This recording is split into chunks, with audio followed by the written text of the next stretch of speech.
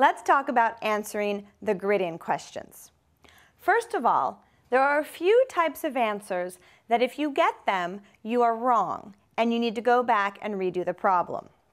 These are negative numbers or negative answers, numbers greater than 9,999, or irrational numbers like pi.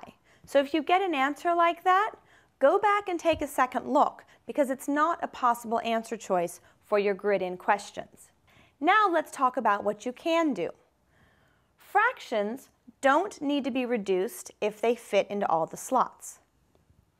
Decimals don't need to be rounded. You just fill in all the slots. You don't have to put a leading zero on your decimal answers. What I mean is this zero in front of the decimal point is called a leading zero. You don't need it. You can just start with your decimal point and fill in your numbers. Now, this is probably the most important one. Mixed numbers must be written as a decimal or as an improper fraction. So let's say your answer is 3.5.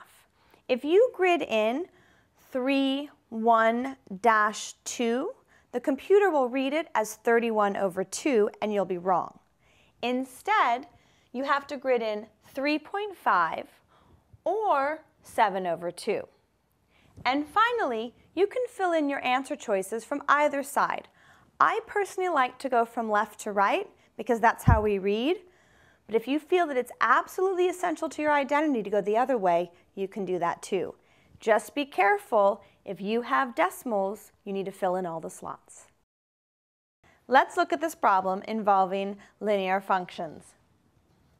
The coordinates of point A in the figure above are PR, where the absolute value of P equals 1/2 the absolute value of R.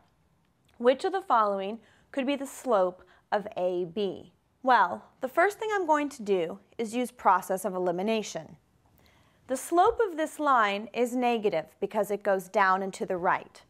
Thus, answer choices C, D, and E are automatically out. If you were running out of time, you could just guess and move on.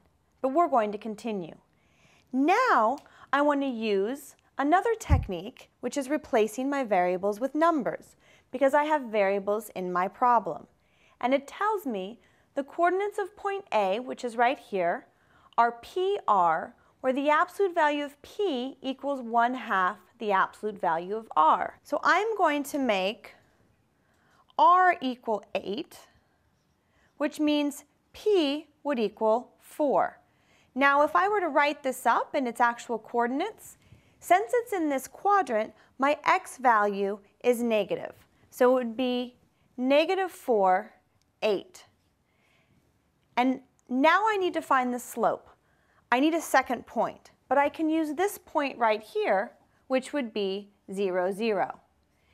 And my slope is rise over run.